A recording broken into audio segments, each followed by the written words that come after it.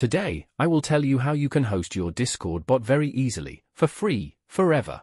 So, without wasting any time, let me explain, and you just need to follow my steps. So first, you can check out this website, and today we'll see how to host a bot on Lunes hosting. First, you'll find a nav bar here, where there are some navigation links like pricing, careers, and panel. After that, they have some social media links, and if you have any questions, you can join their Discord from here. The link is also in the description. If we scroll down a bit, you'll see all the information about what they offer, which you can explore. They host Minecraft servers, Discord bots, web hosting, game servers, and databases. Next, if we go to the pricing section, you can see all their plans, and you'll notice how affordable it is, starting at just $1 per month with a lot included. Today, we'll use the free plan, but you can check out all their plans ranging from $1 to $12 per month. Now let's select the free plan, and if you don't have an account, just click here to quickly create a new one. Alright, so now I've created my account. When you create your account, you'll receive 2 emails. Let me show you. One will be for verifying your account, and the other will contain your username and email. Now, I'll go ahead and log into my account, and after logging in, you should see an interface that looks something like this. So here, you can see your username, email, credits, server count, and your monthly credit usage. There's also some important information here that you should read.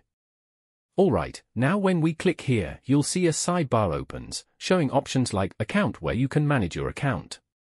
Next is Store. If you go here, you can buy credits at very affordable prices.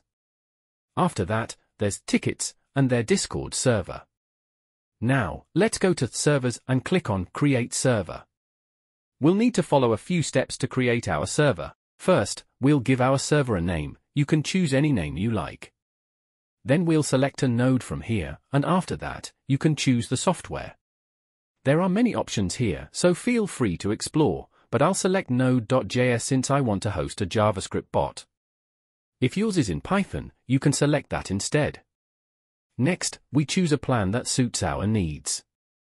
I'll select the free tier here as well, so we'll click on the free option and then submit. Alright, now you can see your server here. When we click on it, you'll first see a warning because, as you know, many people use free servers, so they have to delete any free servers that are inactive. If you're using a free server and want to avoid it being deleted, simply log into your bot hosting dashboard every 30 days. Now, here you can see your server's name. From here, you can delete or manage it. If you want to upgrade your plan, you can select a plan here and submit it, but I'll click on Manage and log in with my account quickly. Then you'll see your server displayed. Click on it, and you'll see your full panel here where you can manage everything easily. There are many tabs here, like Users. If you want to add someone, you can enter their email here, allowing them to manage your bot as well. Then there are Backups, Network, and more, but first, we need to go to Files.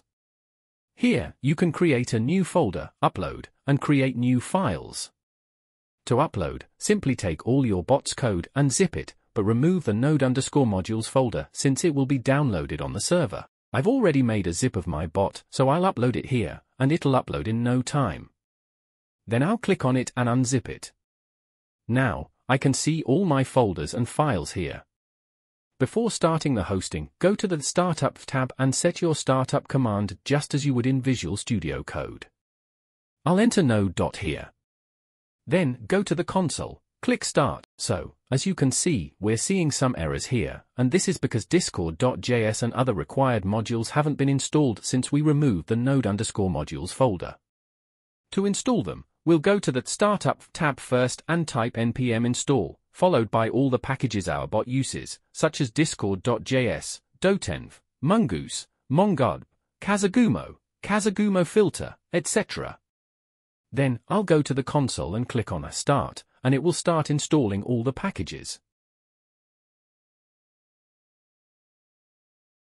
This might take a bit of time to install, so don't worry. Once it's done, simply go back to the Startup tab and re-enter your startup command.